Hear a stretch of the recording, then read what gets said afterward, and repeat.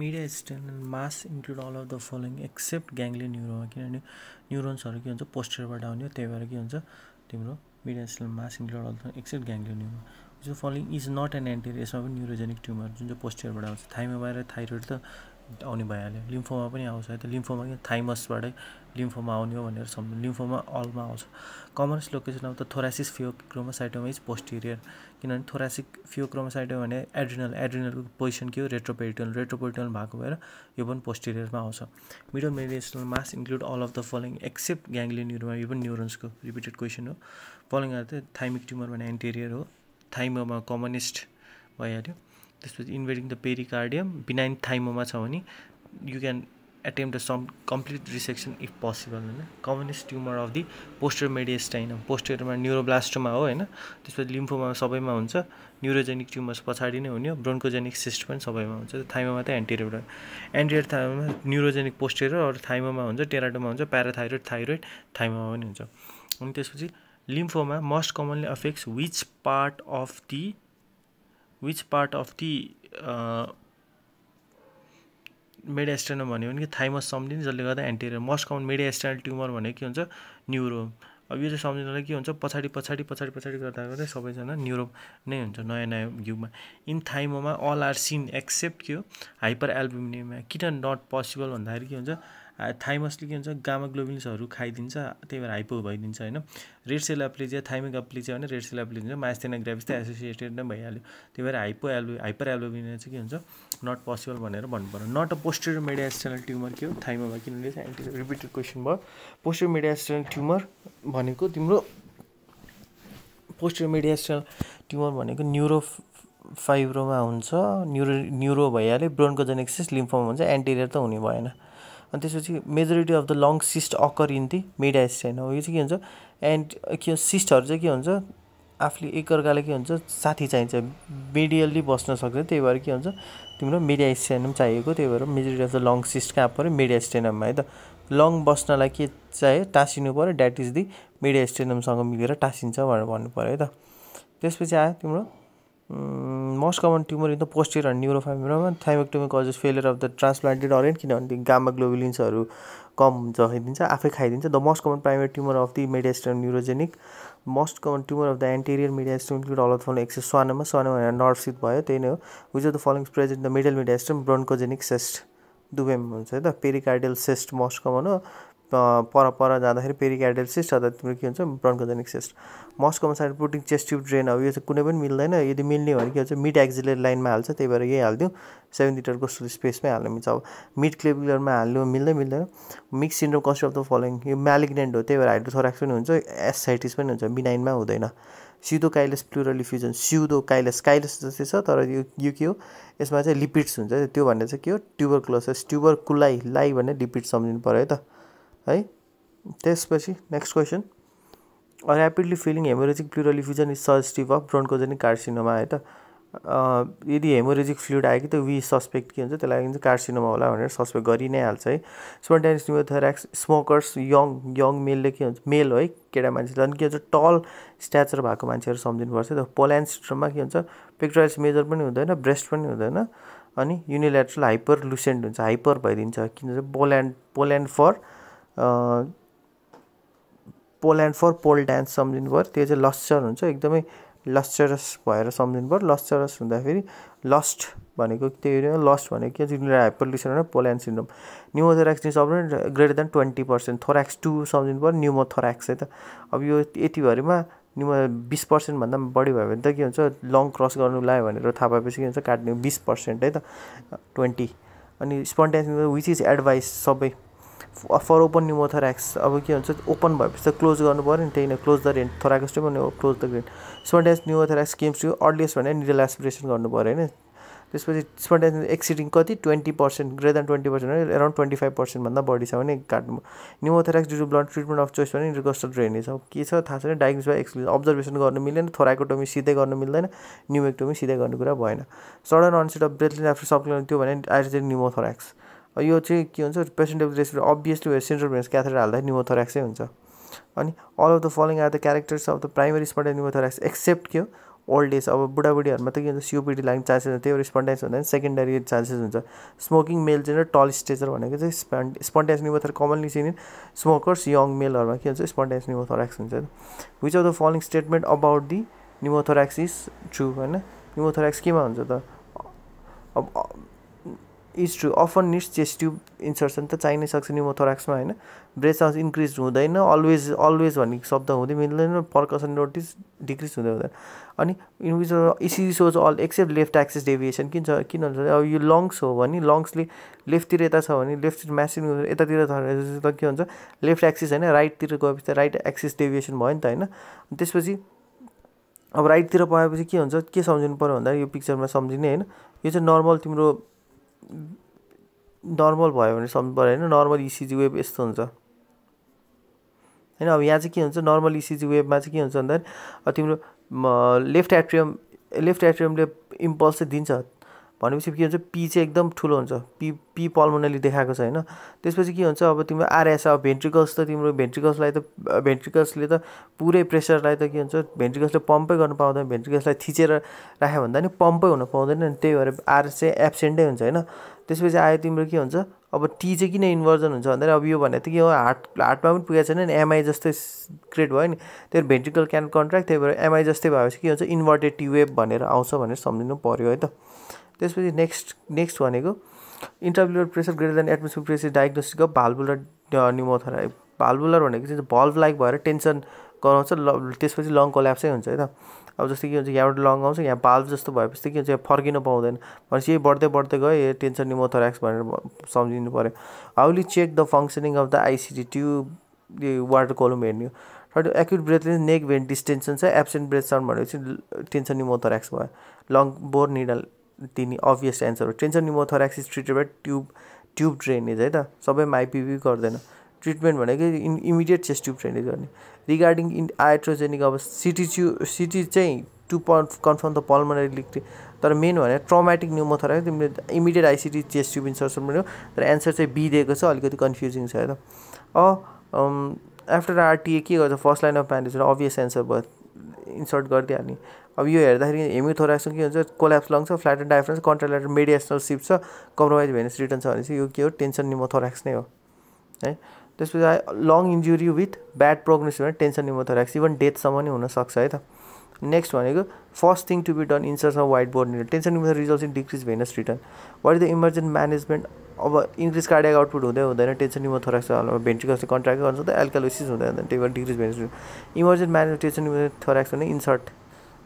अनि त्यसपछि chest tube insertion and drainage. अब के ट्र्याकिया डेभिएट नै भइसकेपछि त के हुन्छ अब ट्र्याकिया डेभिएट नै भइसकेछ, ब्रेथ साउन्ड पनि डिक्रिज नै भइसकेछ भनेपछि त के हुन्छ you should insert the chest tube है त। एक्युट डिस्निया छ भने के गर्ने अब यहाँनिर के अरे यहाँ पुरै कालो छ, कालोमा चेस्ट ट्युब हालिदिने। Regarding the what is the cause due to blunt trauma should be based on हेमोडाइनामिक status र तिम्रो अब चेस्ट ट्युब हालिसकेपछि यहाँ वाटर कोलमा के ब्लड के आउँछ कतिको अमाउन्ट आउँछ त्यो अनुसार हेर्ने हो है त। त्यसपछि नेक्स्ट भनेको the ideal treatment for हेमोडाइनामिक should be greater than, अब यो फेरि रिपिट क्वेसन भयो है, open थोराइटिक with लाइगेसन of the vessels है त, ग्रेटर देन 500 ml हुन्छ ओपन थोराइकोटोमी गर्नु परिहाल्छ। About हेमोथेरापी supine position is greater than erect, किनभने इरेक्टमा के हुन्छ पोस्टेरियरमा गएर के हुन्छ 500 ml जति फ्लुइड त मजाले यतिकै बस्दिन्छ, 400 to 500 ml के हुन्छ हिडन बाई द डायफ्राम, त्यही भएर supine is better than erect posture है त। Excessive bleeding due to cause usually by the major artery, त्यो भनेको इन्टरकोस्टल आर्ट्री है त, not the pulmonary artery. 80 year old man the abscess in the left जोनमा abscess छ भने के हुन्छ एन्टिबायोटिक्स दिने 80 years भएको भएर है त, त्यही भएर के हुन्छ अब रिफ्र्याक्टरी टु प्रोलङ एन्टिबायोटिक्सले पनि भएन, एक्सेप्ट के हुन्छ अब इन्ट्राक्यापिटरी हालेर काम छैन। कम्प्लिकेसन इम्पायमा अल एक्सेप्ट न्युमोनियाले गर्दाखेरि चाहिँ इम्पायमा हुने हो है त, त्यही भएर इम्पायमाले गर्दा न्युमोनिया हुने होइन। Commonest cause of long abscess के हो एस्पिरेसन, जे पनि के हुन्छ एस्पिरेट गर्छ, रक्सी खान्छ मान्छेहरू, बच्चा पनि एस्पिरेट, जे पनि aspirate. List common side of long abscess भने लेफ्ट अप्पर लोब है त, माथि हुन्छ, त्यही भएर लङ एब्सेसको के हुन्छ ट्र्याकिया के हो, यो ट्र्याकिया हेर्ने हो भने के हुन्छ राइट डेभिएट भइहाल्छ होइन, एस्पिरेसन कतातिर हुन्छ राइटतिर भएन होइन, त्यही भएर राइटमा प्लस भेन्टिलेसन पर्फ्युजन मिसम्याच, भेन्टिलेसन पर्फ्युजन बढी हुन्छ, त्यही भएर के हुन्छ लेफ्ट अप्पर लोब भेन्टिलेसन पर्फ्युजनको कारणले गर्दा के हुन्छ लेफ्ट अप्पर लोब मै बढी चान्सेस हुन्छ तर ट्र्याकेतिर गइहाल्छ भनेर सम्झनु पर्यो most common cause of MOB long accident लिभरबाट ट्याङ्का लाएर लङमा गइहाल्छ failure of educate reason impact is इन्डिकेटेड by continued productive of प्युरिलेन्ट material नै आएको छ भने चाहिँ त्यहाँ अफकोर्स तिम्रो के अरे एडुकेट ड्रेनेज इम्पायमा नै छ भने बाँकी थाहा हुन्छ which of the following the cold abscess होइन of the chest wall is अब सुनेको के हुन्छ कोल्ड एब्सेस भनेको हामीले के हुन्छ पहिला सुरुमा पर्स स्पाइन अर्थोपेडिक्समा पढेको त्यही भएर थिङ्क अफ दिस है त अनि next इम्पायरमेन्ट resistance is defined as so when अब के plural इम्पायरमेन्ट showing extension to the सबक्युटेनियस tissue इम्पायरमेन्ट नेसेसिटेन्स भनेको एसएस छ सबक्युटेनियस टिस्युसम्म जानु पर्यो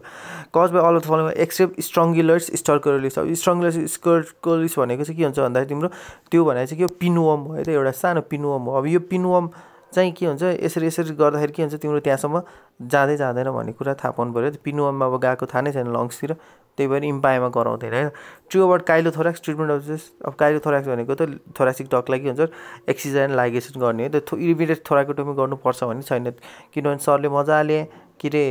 हेरौँ राखौँ भनेर डिआरएस सरले मजाले त्यो पेसेन्टलाई हाम्रो पेसेन्टलाई काइलोथोराक्स ससु गरेको पेसेन्टलाई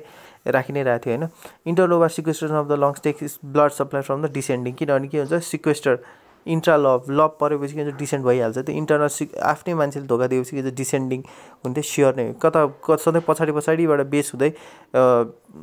लेफ्ट भएको मान्छे जसले चाहिँ लेफ्ट भएको मान्छेले नै पछाडि बेसबाट के हुन्छ तिमीलाई most common left of posterior basal lobe है त पछाडिबाट base PV left posterior basal अनि regarding bronchial cyst are to accept अब के हुन्छ सिन इन द मेडियास्टेनम होइन त bronchial cyst are to accept 50 to 70% occur in the long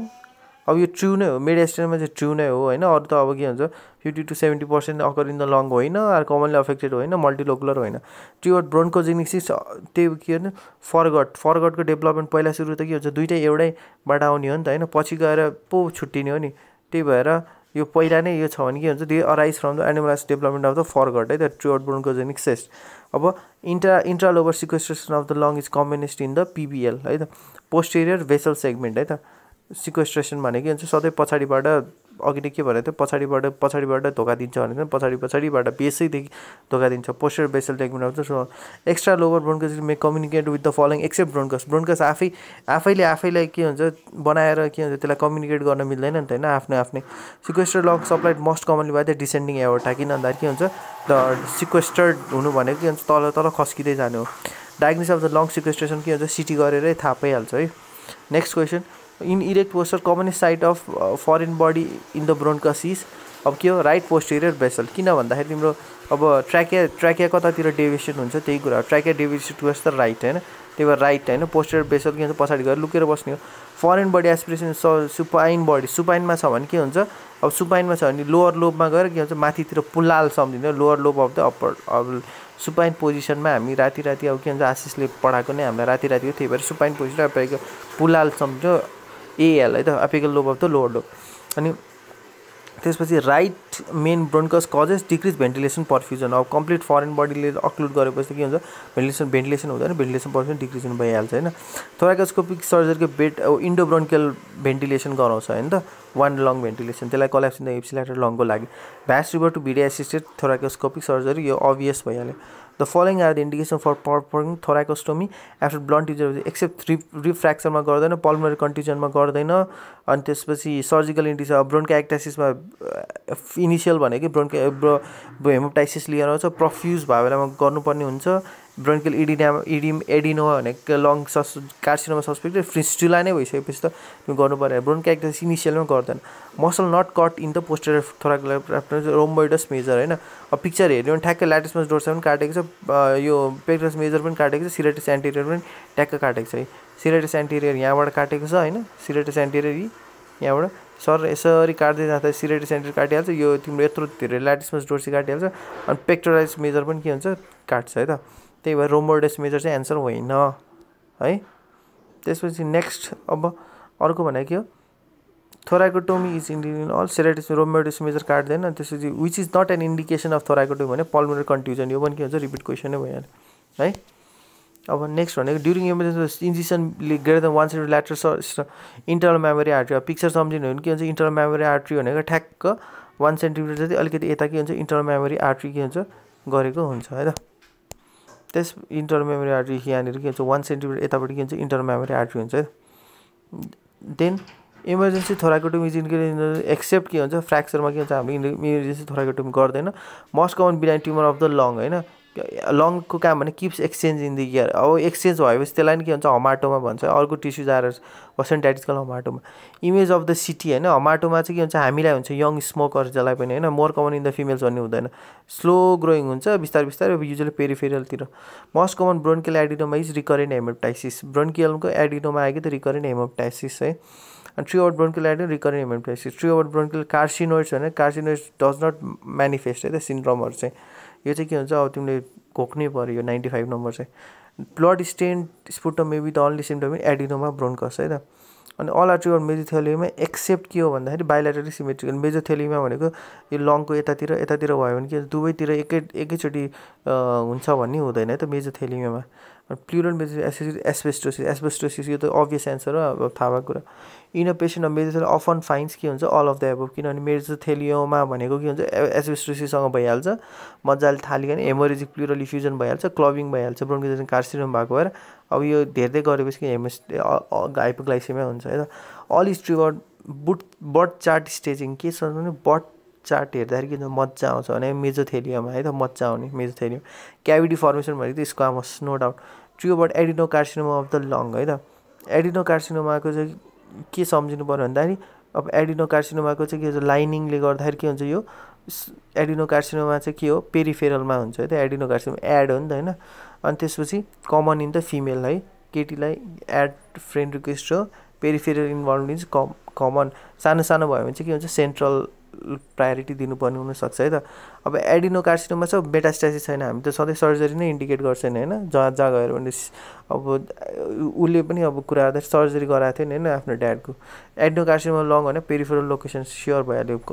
non स्मोकरमा हुने भने के हुन्छ एड है त, पर एड दिनु पऱ्यो है त। पेरिफेरल भयो होइन, लङ भने दुइटै लङ इन्भल्भ हुनु पऱ्यो होइन।